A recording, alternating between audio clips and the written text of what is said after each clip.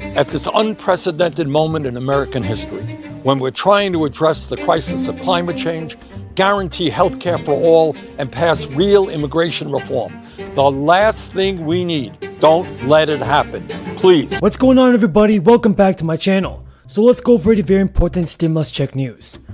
Nancy Pelosi and senators in Congress want to include more relief into the new reconciliation bill. Pelosi now faces a tightening squeeze between progressive and moderate Democrats over passing two key elements of President Biden's economic agenda. Progressive lawmakers say they will vote down the Senate-passed infrastructure bill unless it is linked to a multi-trillion-dollar social safety net bill.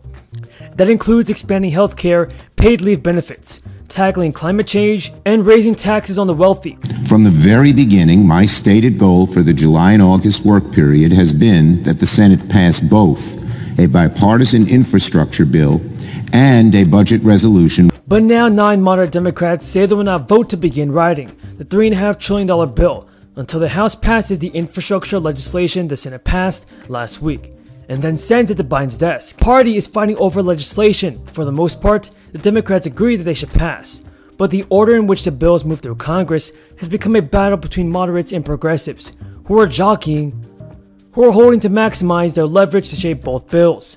For months, Pelosi has vowed to take the path preferred by her liberal members, which is backed by the White House. And so I'm calling on private insurance companies, don't hide behind the fine print and a technicality. Pay what you owe your customers. Cover temporary housing costs and natural disasters, and help those in need. That's what we should all be doing now. But she has a long track record of working to protect the moderate faction of her caucus, whose political futures are likely to determine whether she remains in control of the House.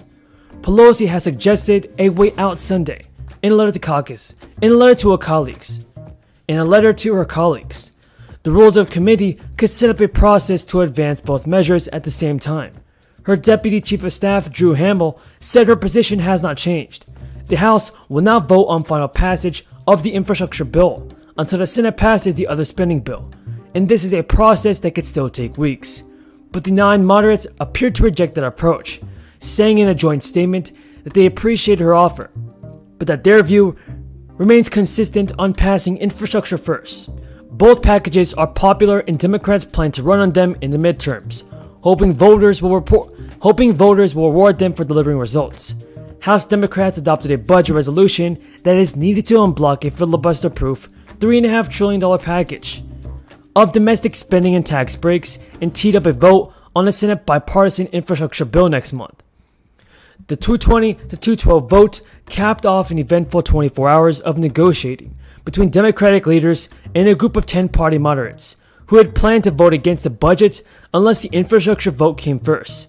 And while they did not get that demand met, they did get the leadership to agree to holding the infrastructure vote no later than September 27th, a few days before the surface transportation authorizations are set to expire on October 1st. The budget was deemed adopted when the House adopted a rule setting debate parameters for the Senate-passed infrastructure bill and voting rights legislation. The rule also included language that ensures the infrastructure bill will be brought to the floor by September 27th.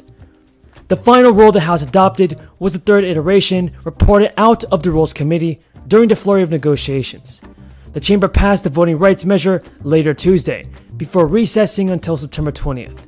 Leadership is hoping to have the reconciliation package, which committees have a September 15th deadline to assemble, ready for floor action around the same time as the infrastructure bill, with the goal of passing both by the end of September. Now, the tight timeline indicates leadership has backed off its previous strategy.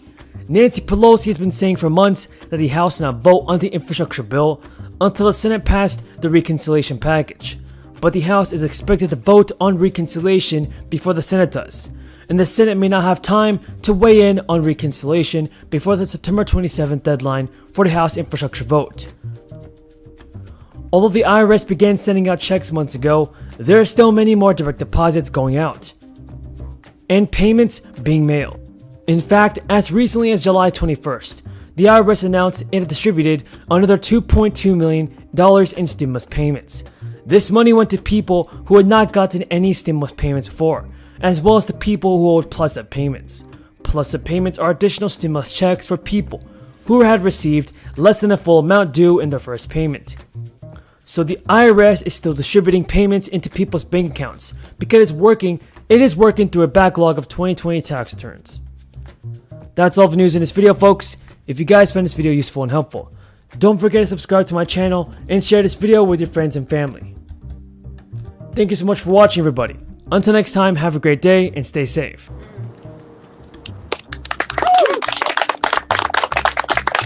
Sauber also brought up, asked them how they're traveling this weekend.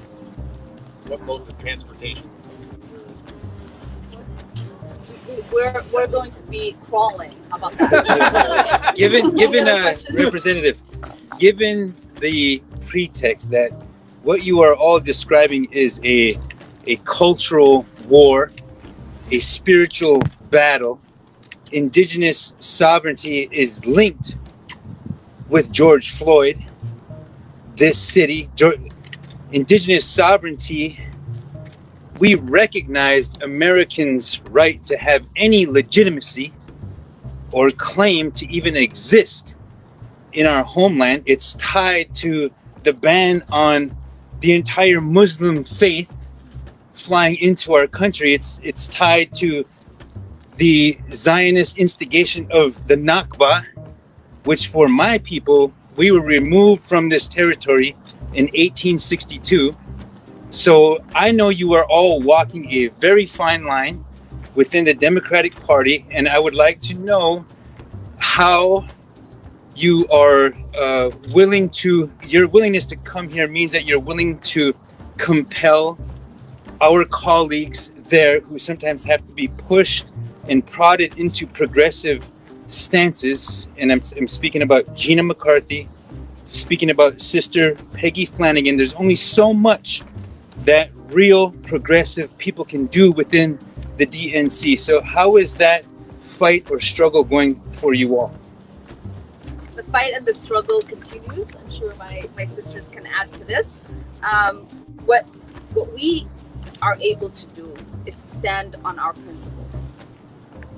Continue to advocate for those who have entrusted their votes and voices onto us to be a voice for them in rooms where decisions are being made about them without them. And we will continue to do that. I can't speak for why others haven't stood up for those that have believed in them, that have invested in them, and the people that they said that they were going to fight for. But what I can speak to is that you are never going to experience that with me and those that stand here with me today.